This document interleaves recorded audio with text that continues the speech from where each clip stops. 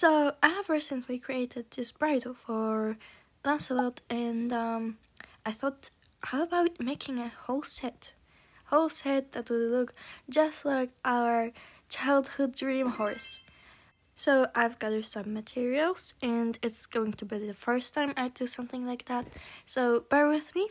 We're just gonna hang out together. It is not a tutorial, it's my first try, alright? So I chose this navy blue fabric because I thought it's looking really fancy, and it also has a really fine weaving, so I think it's gonna be good for miniatures. I started with cutting out big rectangles from it, and now I decided to mark the size with a silver marker, which was a terrible idea because it stained all over through the other side and I couldn't get it off, and it still showed on the finished horse blanket. But well, here we go. As you can see, I'm eyeballing everything. I'm not measuring anything. I'm not making sure it's even. This is typical me. So once everything is marked correctly, I decided to cut it out to shape. And I was thinking that the edges of this fabric are fraying a lot, so I didn't have any fray check, so I decided to hem it, and I decided to hem it by hand because this fabric is so slippery, the glue just wouldn't hold it. And obviously if you're using a different fabric and the glue would work, then using glue is much faster than sewing it all by hand. But well, I kind of like sewing, so it was not a big problem for me. Actually, it was quite relaxing. So first I'm sewing together the edges that will go on the top, that will form the back line. And this connects them and creates a profiled line that will follow the top line exactly the way it should. So our blanket lies on the horse's back very, very nicely. Now I'm trying it on. It's not perfect, but it works. So let's move on. And here you can see the marker that stained through the fabric. Well, let's just ignore that like all our other problems in life. Now, this needs hemming, so let's start. And I don't know why, but I decided to hem it inwards. I had a really interesting plan for it. The rest of the edges needs hemming as well. So the neckline and unfortunately the bottoms too. So I'm just gonna show you how it looks for now. This is how it looks. I know it's not great for now, but we're gonna cover up all these ugly seams. Yeah, you wish that was so easy. Spoiler alert, it's gonna be a struggle. Now, I'm just gonna hem the bottom line, and I did not expect that, and the blanket did turn out a bit short for him. But at this point I did not even realize that, so I went through with it, and this is when things really started going downhill. So I wanted to use this colorful thread and embroidery floss to cover up the seams, but once I started gluing it on, I decided it does not look the way I wanted it. The horse survived, so back to the blanket. It looks a bit funny and not fancy. So I took it off, and I had an idea of adding detail to this white yarn by twisting thread around it, which was really difficult, and all I achieved from this is covering all my fingers with glue. And also the yarn didn't stick to the blanket, so I only got it all messed up with glue and back to square one. But the third time's a charm. The last chance. Yeah, you can see I was pretty frustrated at this point. I'm taking black embroidery floss and the golden thread. So it finally worked. The edges are a bit messy with glue, but let's ignore that. And now let's move on to the fun part, which is decorating. I'm taking this fluffy white fleece and cutting a long strip of it that will pretend to be the fur that's around the neck to make it soft and fluffy for the toy horse that can't feel anything. Now you can see me debating with myself which side should I use. And shortly after moved to gluing the fur on the blanket, which proved to be a little bit of a challenge. It took me a while to get it glued on because the felt did not grab very well to the slippery fabric. But finally I managed to sort of make it stay on.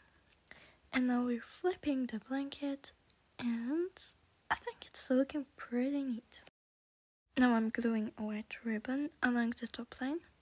And it's time to start on the hardware. Now this is very difficult to film and pretty boring, so I think I'll just skip most of it.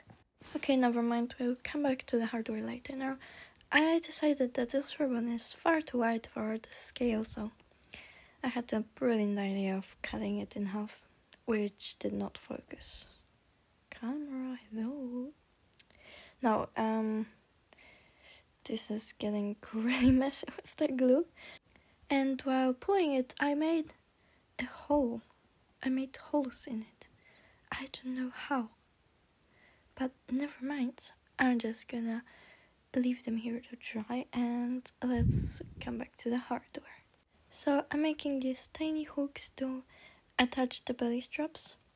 And forgive my fingers covered with glue. You don't know where that came from.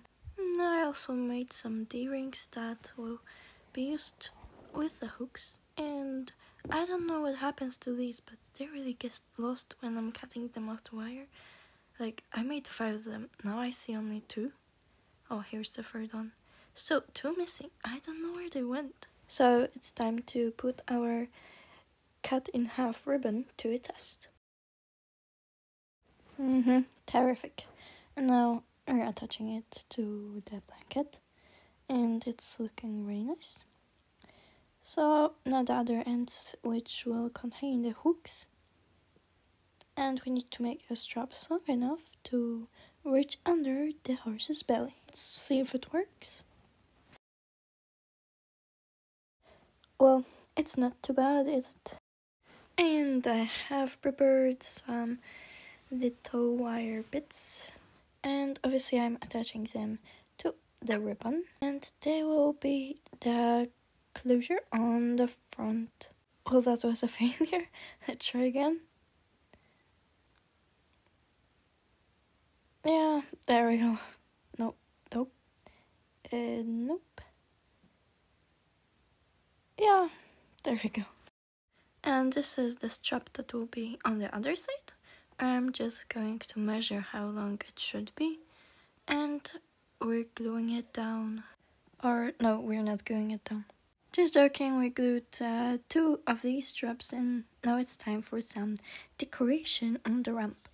I have found some pictures in the internet of really nice rope ornaments that they put on horse blankets, and I tried my best to recreate them, although it was a bit of a challenge because I've never done something like that before. And now on the screen you can see me struggling with it, and actually I took it off.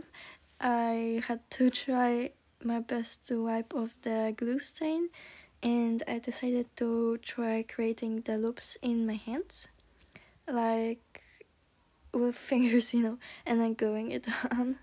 So you can see, just the point is to not give up. So there you go, that's what I wanted to achieve. Now I'm attaching it, and it just needs a small fixing, so I'm using tweezers to like move it around until I get the shape I wanted.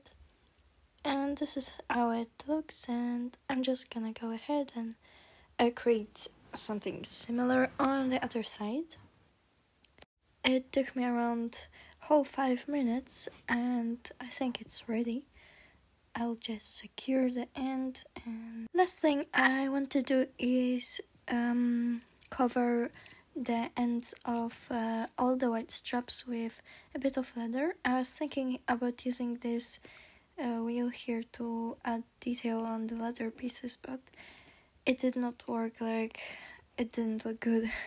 I think the space between the spikes is too big for this small scale, and it just didn't work. So I gave this idea up, and I just stick them as they are. So I apply a little bit of glue on each strap, and then try my best to place the little leather square as evenly as possible. And I do this with all the white ribbons. Now it's time to dress the horse in our new blanket. Oh, that was what I call a dramatic entrance. Okay, so I'm throwing the blanket on the horse's back. Then I attach the front straps, which is pretty difficult and it requires a lot of fidgeting, but well, it's worth it. And then I attach the belly straps, and this is how it looks. Overall, I think it looks nice, but the glue all over the hem, it's really bothering me a lot. But never mind, I had another idea, which is that we should make leg wraps. So I picked out another fabric in the same navy shade, and I cut out this strange shape that I don't know what it's called, but it's gonna go around the horse's leg like that. And I went ahead and cut some fleece to glue it around all the edges so it looks nice and fluffy. And I also cut 4 little leather straps that will be used for closing the wraps. Closing, attaching, I don't know, whatever. So I glued them on, and on the other side I thought of using little wire hooks, which were really difficult to get through the fabric, but once I managed, it kind of works, I guess. And I'm just securing the end of the wire with a leather square in hope that will stop the hook from twisting and turning around when I'm trying to fasten the wraps. And now we have 4 beautiful leg wraps. Yeah, so let's put them on and see how the whole set looks. So well, there you go. I think it looks absolutely stunning. It's totally giving the fancy show jumper vibes, and that's exactly what I was aiming for.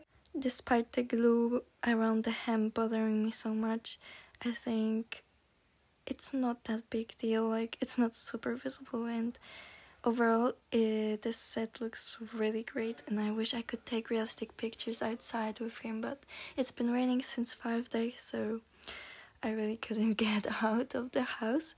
But if the weather improves, I'll take him for some photo shoot. I hope you enjoyed seeing the process of making this set, and see you next time. Bye!